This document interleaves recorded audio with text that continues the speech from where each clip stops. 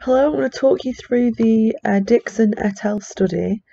Um, in terms of the theory behind the study, the suggestion is that accents may affect what people think about the people that are speaking. So, if you think about some of the accents that are around kind of just the UK, there may be some accents that you kind of judge a person for. So, for example, if you were to hear somebody from Birmingham and their accent, because it's a slower accent, so they don't speak as fast as other accents, you might have the interpretation that they are slower in terms of how they think and therefore are not as intelligent. And that might have other consequences if you are judging them for criminal behaviour. Similarly, if you hear someone with a Liverpudlian Scouse accent, again, you might have associations with that accent and what that person might be like. You might have associations with people that are from Essex. So all different kinds of accents make you kind of almost be prejudiced towards that person and make judgments on that person without actually knowing what they're really like.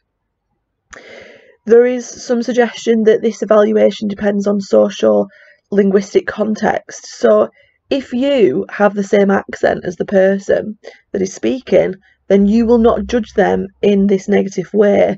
It's usually when the person's accent is different to yours and that they sound different that we start to kind of become more prejudiced in our associations with it. If you are somebody who knows a lot of people from Birmingham, you might not then have a negative connotation with that accent because you know lots of people and it can kind of almost dissolve that prejudice. So it does very much depend on who it is that is making the judgment and what their accent's like in comparison to the person that they're listening to. So if you think of that in kind of like a courtroom situation, if you are being kind of tried for a crime, you're the defendant, or I guess even if you're the witness, if somebody in the jury has a similar accent to you, then it's not a problem, regardless, it doesn't matter what your accent is. But if your accent is very different to everybody else's, then you might end up having people judge you based on that characteristic that you have. Apparently, standard accents are rated more positively than non-standard accents. So a standard accent is kind of almost like when you're speaking properly, like you're using proper English, which I am not doing right then. I have a very strong accent, so I would be a non-standard accent. The idea is that if you speak properly, you're more competent and you have more status, you're perhaps more educated, and therefore, in a crime situation, you're less likely to have committed a crime, unless, of course, it's something that requires intelligence to commit the crime, so we'll come on to that later. It's been found that third-class urban accents, so accents that are from kind of like city areas, are more negative than rural, regional or British received pronunciation accents. So if you've got kind of like a Cockney accent in London, or kind of like, I'm trying to think of other city accents that there are, or a Manchester accent, alright Arcade, that kind of accent. I don't know why I just did that, that's so funny, isn't it? It's well put me off. So yeah, you're kind of viewed as being more negative, more associations with kind of bad behaviour like crime, than if you're in a rural. I mean, I guess my accent's quite rural, so a lot of people have told me that my accent is like quite like warm and I say love a lot and stuff like that. And if you've got a British received pronunciation accent, this is where you kind of are like proper in the way that you speak. If you come from places like, I don't know, Harrogate or Cheshire, Preston, it's actually quite a kind of properly speaking accent in comparison to the environs around it. As well, a foreign accent undermines a person's credibility. So imagine if you go to France and you start talking with your GCSE French to French people, they'll think you're an idiot because you're not speaking properly in French. And it's similarly when other people are, it's really difficult to learn a language and to speak in the accent that is that language. When I speak French, I have to put on a French accent so that it sounds French. So I can't like be like bonjour, je m'appelle Sam, you know, like because that's like not the way that they speak. It'll be bonjour, je m'appelle Sam. So you've got to kind of like put the accent on so that you are, you know, speaking the way that they are. So if you don't do that, and you don't change your accent in that way, then you will be kind of viewed negatively. Because the thing is, if it's difficult to understand somebody, you think that it's them that have the issue in terms of they can't communicate, and so they kind of judge that kind of more negatively.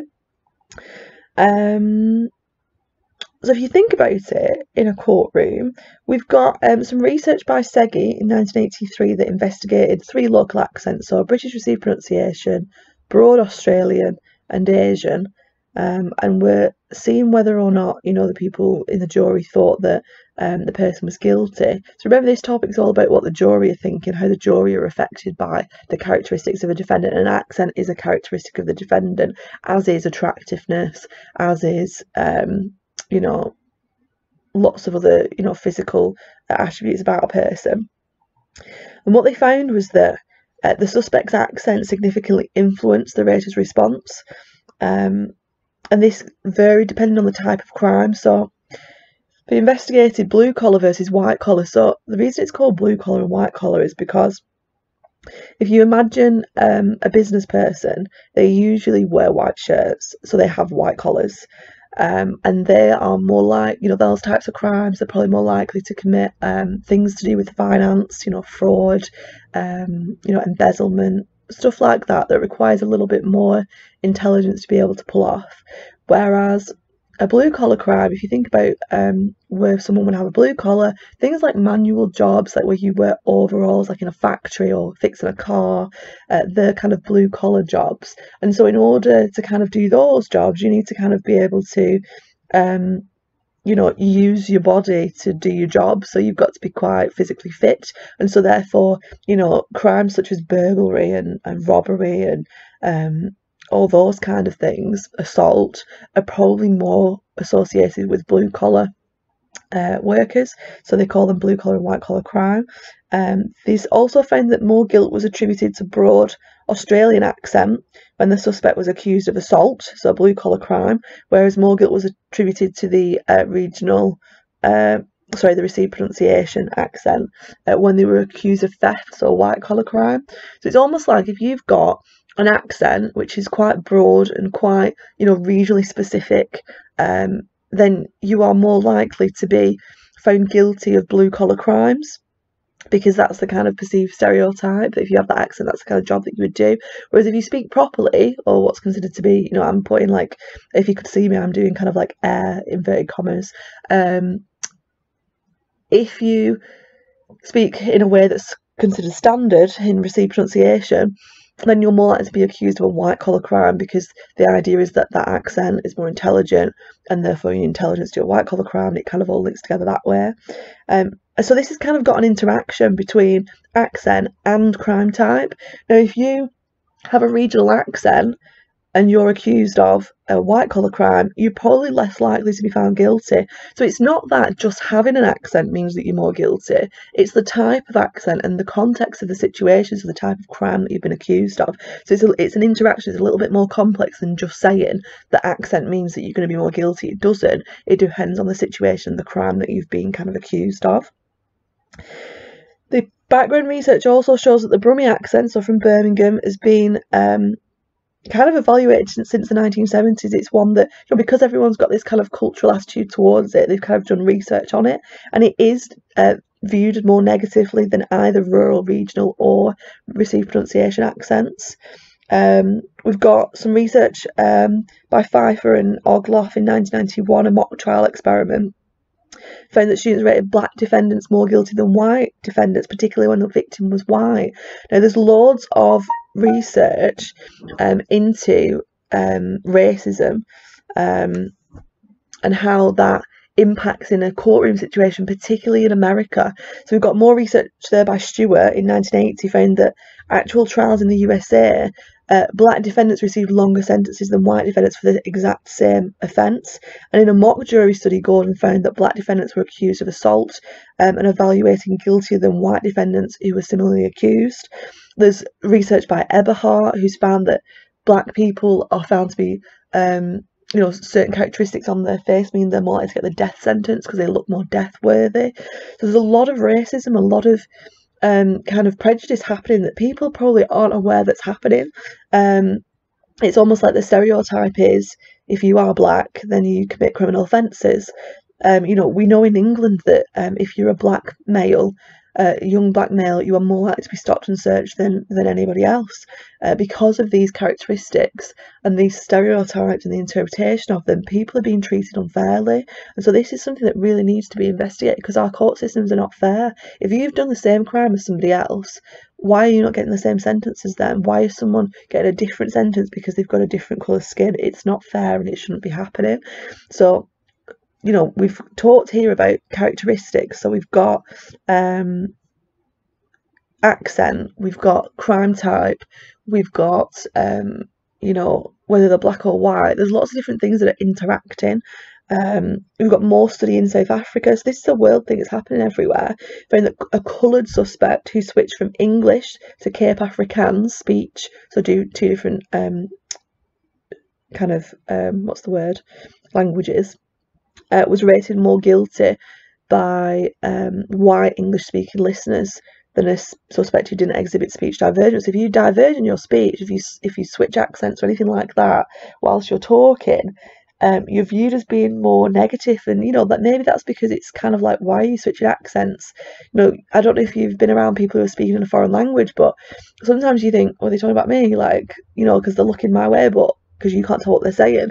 You judge people kind of negatively, and there's almost like an association there that they're trying to trick you, and therefore maybe that means that they're not honest and they have kind of, you know, committed crimes. And it says here as well that it was stronger if the suspect was accused of a blue collar crime such as assault rather than white collar such as cheque fraud. So the accent's having a greater, you know, the kind of interaction there between the race, between the accent, and between the crime type. So this study by Dixon et al. Is kind of looking further at this Birmingham accent, and also kind of looking at race, and also looking at I don't know why I'm saying looking at, because my students, because you, I mean, do that. You always say, I'm looking at this. You're not really looking at it, you're investigating it. So we're investigating it. And also crime type.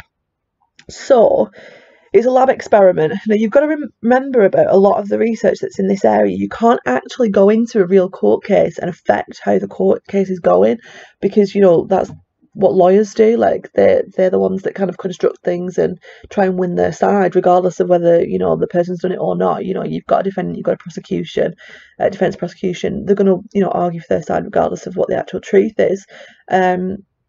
So as a psychologist, you can only really investigate court cases that have already happened. So you can look at statistics, you can look at, you know, we've said before about the research which shows that black defendants are more likely to get, you know, harsh sentences for longer than white. We can look at statistics for that.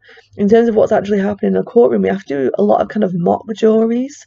So, you know, juries that are kind of like pretend juries with pretend cases, or even like real cases but that have already happened that you kind of do with a mock jury. So a lot of the research probably lacks validity, probably isn't like what you'd actually find in a real situation.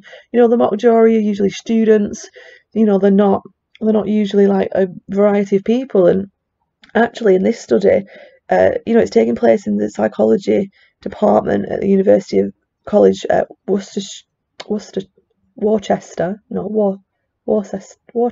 is that? Yeah. It's 119 white undergraduate psychology students, and there's a lot of, you know, women in the sample. There's 24 men and 95 women. It's not a representative sample. That, like, if you're on a jury, you're going to get a mixture of people who are on the electoral roll, on the electoral register, called up for jury duty. Lots of different ages, lots of ethnicities, class, race. You know, that's not what's being found in this sample. So these results, you've got to kind of question them as to how valid they are. Is what this study is suggesting actually true? Might not be. If this was in a real court case, you know, it's quite serious, you're affecting someone's life, maybe it would be different. So you've got to always bear that in mind when we look at this research. It is telling us something about how characteristics affect ratings of guilt, but it's not telling us everything, because actually there could be more to it. You know, it might not happen the same in an everyday situation in an actual real court of law. You know, the way that it's been set up, you haven't got kind of like, you know, lawyers there arguing the cases and stuff. Usually you're reading off transcripts and things like that. So it's not like being in a real court case. So the jury might respond very differently.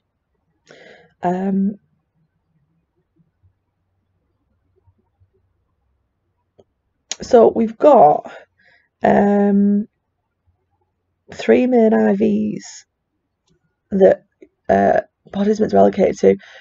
The way that they've kind of manipulated this is they've got a 2-minute recorded conversation which is based on a written up transcript of an interview that happened in the police station between a suspect and a police officer.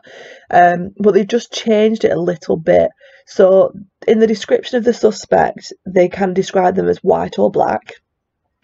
And in the description of the crime, they either describe it as armed robbery or cheque fraud. So you've got the 2 variables being manipulated within the transcript, and then the other variable of accent is being manipulated by someone who's got a Birmingham accent, but he's a natural code switcher, so they probably lived in Birmingham for a bit and then moved away and lived somewhere else. So they can change their accent so that they don't speak in a Birmingham accent anymore, probably because they've realised that they get negatively, you know, judged by having a Birmingham accent, so they probably changed it.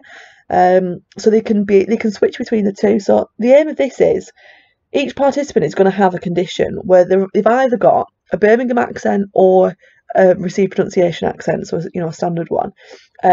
They've got a crime that's blue collar or white collar, so cheque fraud or robbery. And then they've got whether the suspect is black or white. So they're manipulating all of those variables, and participants will only be in one variation of that. So, you know, one participant might be in a condition where they've got a Birmingham accent, blue collar crime, and the victim's black. Sorry, not the victim, I want to talk about the suspect's black. Or someone else might have Birmingham accent, blue collar crime, but the suspect's white.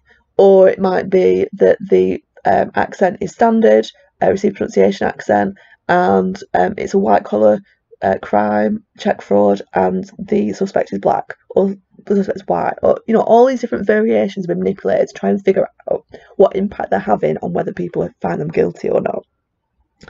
And this is called a match, guys, because it's the same thing that's being done, but there's just slight tweaks that are being manipulated. And the kind of participants were asked, after they'd listened to the transcript, to complete 2 rating scales. So the first rated the suspect's guilt on a 7-point scale, which was on one end it was innocent, on one end it was guilty, so that's called a bipolar scale because it's got 2 poles. And the second is that they completed a speech evaluation instrument to measure their attitudes towards language. Now, the reason they did this was because if you were listening to an accent, they want to know what the opinions are of that accent. What are you viewing it as?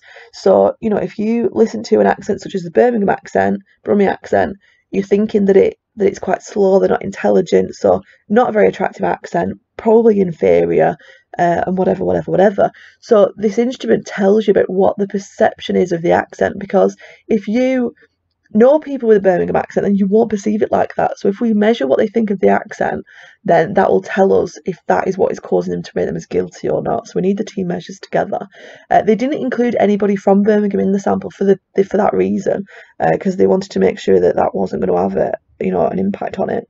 Because if you have got a Birmingham accent, you're not going to be bothered by the Birmingham accent. In fact, you'll probably be more offended by the received pronunciation accent.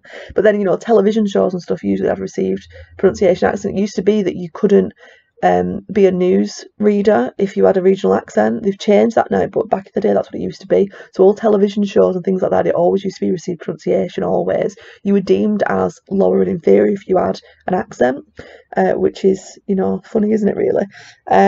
What they found was that the Brummie suspect was rated more guilty, so 4.27 as the mean, rather than the received pronunciation suspect, 3.65. Now, bear in mind, the only thing that's changed is the accent. The crime's the same, you know, everything else is exactly the same in how they've manipulated it. The only thing that changed was their accent, and they got more guilty ratings. There was an interaction between, if someone had a Birmingham accent, they were a black suspect, and a blue-collar crime, they had more guilt ratings than any other variation of all those 3 different variables. And when they did an analysis of the speech instrument, they found that superiority and attractiveness were what affected the guilt rating. So if the accent was perceived as attractive, and it was, you know, someone who was attractive had that accent, if you think about it, if a lot of people in the media speak, you know, with a received pronunciation accent and they're all very attractive, then you might associate those two things together. And similarly, it's superiority. You know, a lot of people who are educated, professors, whatever, speaking a received pronunciation accent.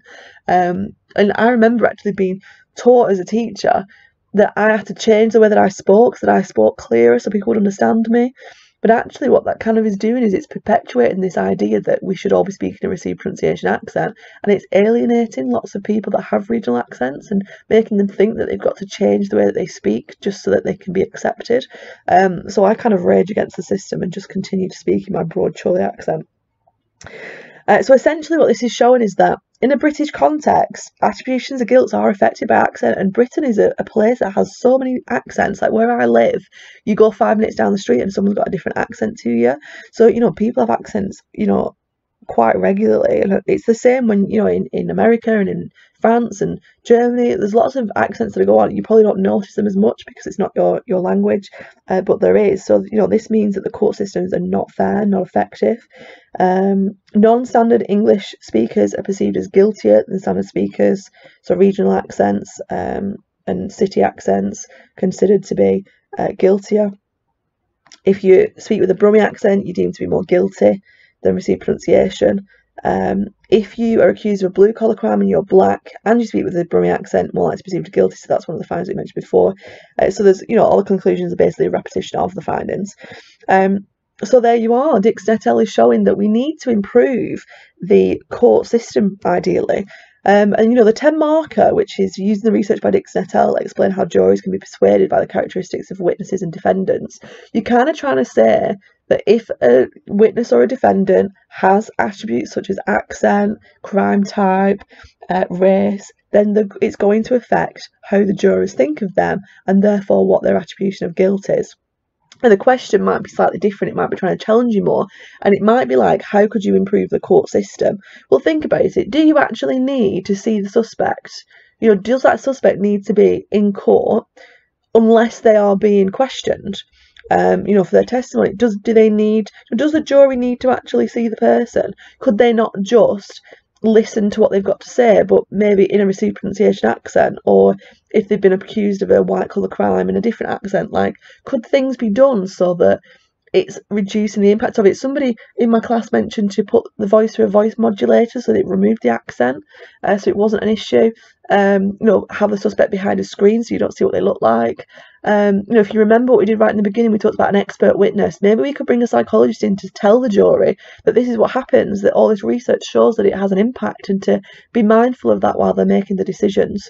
So there are a few things that we could do that could help the court system. Whether they'd be practical and they'd let us do those things in our British law system, probably not within the next, you know, few years, but maybe in the future it will become fairer, and it won't be so much of an issue anymore, because we're finding that this is making our legal system very unfair. So you'd have to make sure that you linked in that essay question back to how those characteristics of the defendant or witness are affecting the jury, and then what could be done to improve the court system. So that essay question is more challenging because it requires you to do both of those things. So talk about the characteristics of the witness and defendant, how they impact the jury and their attributions of guilt, but then as a consequence of that, how can you improve the court system? So hopefully you found this helpful.